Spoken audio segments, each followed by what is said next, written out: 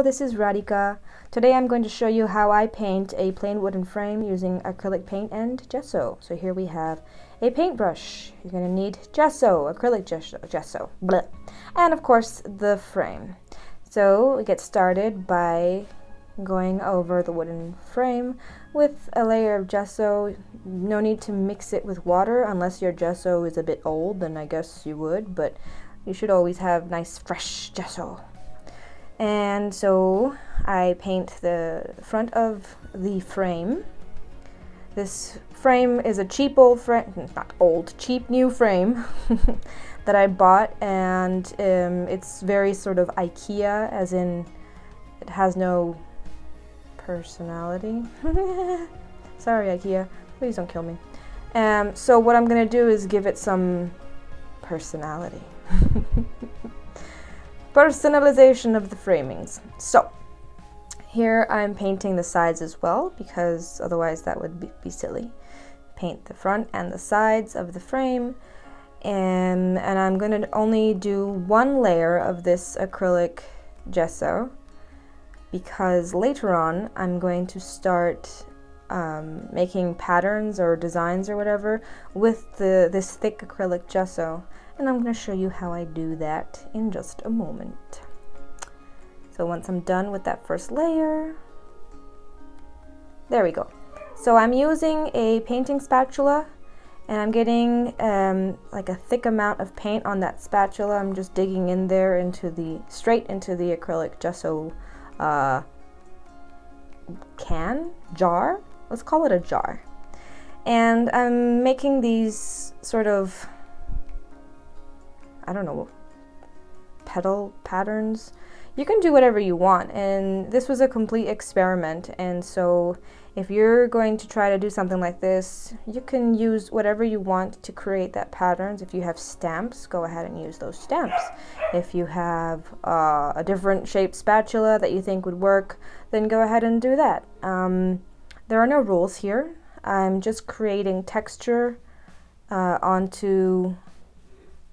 my frame using the spatula, and I went for this sort of petal design because of the shape of my spatula. And like I said, I'm just sort of doing what feels good right now. There are no rules.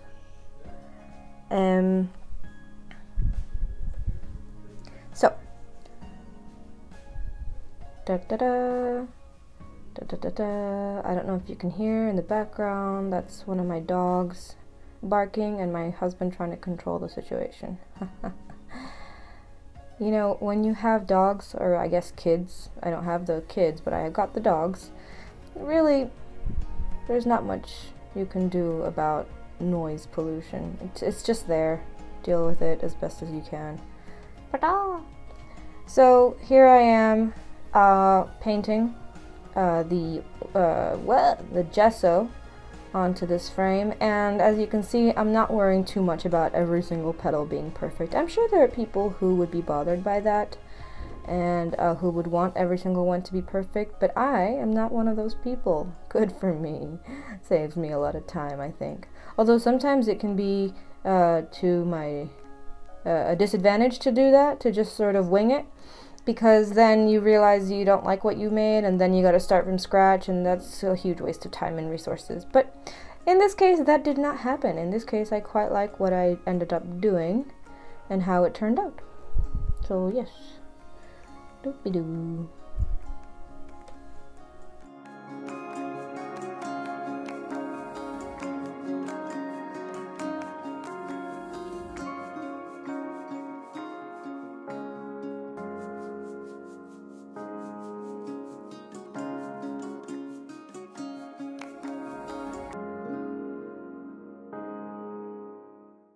So once I'm done, I clean off the excess gesso from my spatula, and then seal the bottle or jar, whatever. 24 hours have passed. The gesso is now dry, as you can see. So I am going to get started on painting this frame. The gesso is there to give you that white background and also that texture. I'm going to use this metallic copper acrylic paint by Amsterdam. and putting it on straight onto the dried gesso here. There are going to be a couple of layers. My plan is to first put on the copper and then put on a little bit of a different color, maybe like a brown, burnt umber, something like that, to go into the grooves to give it that old-fashioned look, because I like that old-fashioned look. So I'm generously applying this acrylic paint onto the gessoed frame so that you can see it's going to get this metallic coppery look.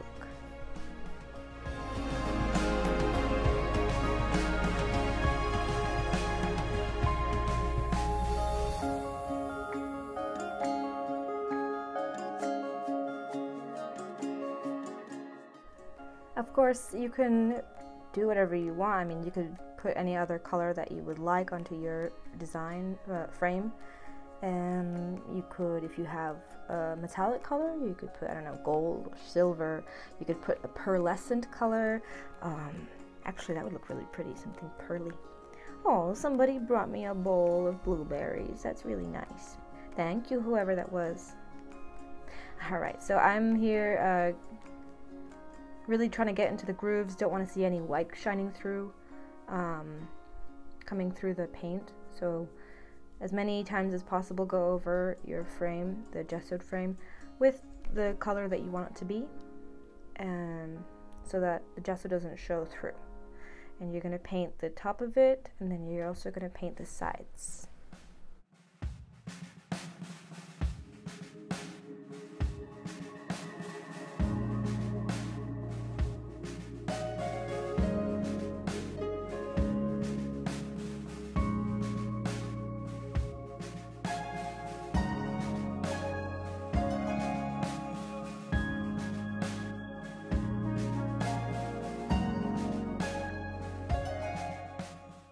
Okay, so here I'm putting in that darker color. This is Burnt Umber, also by Amsterdam.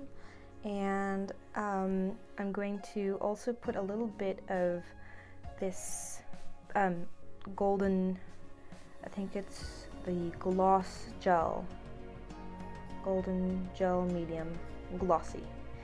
So mixing that up real good with my spatula, multi-purpose spatula. You can mix it, you can mix with it, you can paint with it, you can create textures with it. It's real good. I recommend spatulas. Okay, cleaning off that spatula, and we're going to get started into putting this dark brown color. Burnt Umber, it's called. It's a really good color. I like Burnt Umber. And I'm using this fan brush because I want to use the fan brush to give me a little bit of that texture. Whoops, something happened there. Whoopsie! Did I knock it over or did my dog knock it over? I don't know. Can't remember. It's we're equally clumsy. So yeah, as you can see, I'm covering the copper with this dark color, but later you're gonna see me remove some of that burnt umber, and so it's gonna give it that sort of antique look.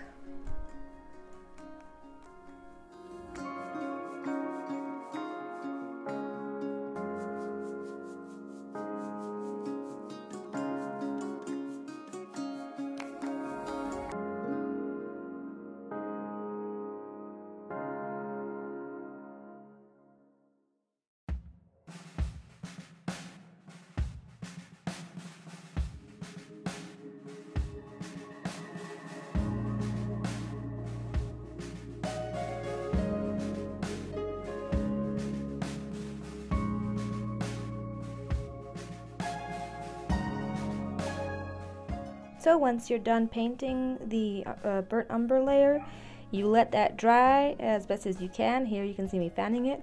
And then you can go over it with another shimmery color. Here I'm going for that copper again. And I am painting especially the bits that I want to have most coppery. Like, I'm not going to paint so much on the grooves where I want to keep it a little bit darker. But I am going to paint over the bits that I want to seem like they're popping out, giving it a little bit of a more 3D look, and but keeping it also this antique copper frame. So yeah, here again, you have complete artistic liberty to do this however you want to. If you want to give it more of an old dirty look, then you would keep more of that burnt umber color. But if you want to give it more of a shiny look, then you would put a little more copper on top of it. And that way you have 3 layers of paint that are going to cover up that white gesso. Oh yes, so don't forget to touch up the sides of the frame. And doggy barking, no good, no good. Yeah, and keep at it. Now, once you finish painting your frame, you need to wait at least 24 hours before you can varnish it using, well, I use this golden brilliant varnish, and you have to dilute it with white spirit. Get a cup for that, and a brush that is not too expensive because it's going to get damaged with all that varnish. So, very important, you've got to read the instructions before you do anything. And make sure to be in an open area with plenty of fresh air and ventilation. Wear gloves, of course. Ta-da! And then mix together, it should be 3 parts varnish to 1 part white spirit, but check the label anyway. And then you can carefully put that over your painting, the acrylic painting, the frame, and make sure to spread it evenly so that so that you don't have globs of varnish in one area and other areas that are not well varnished. So yeah, this stuff is pretty toxic. Do not do this around children or dogs. My dogs were not anywhere in the vicinity when I was doing the varnishing part.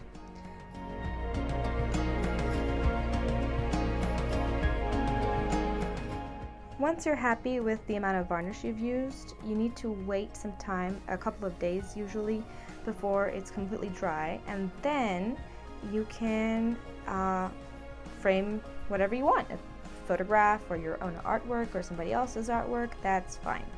So here you can see I have decided to use this frame to complement this painting. And I think it goes really well together because there's copper in the painting as well, and it's all, you know, glittery and whatnot.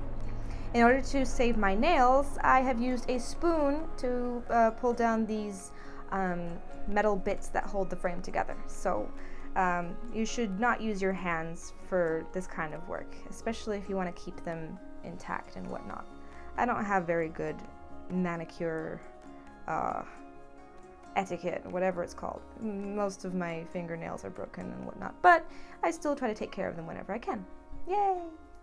And now you're gonna see this is what it looks like when everything is done. And I want to give a special thanks to my patrons, especially Yaya Castaneda, for making this video possible. Thank you very much. Have a nice day!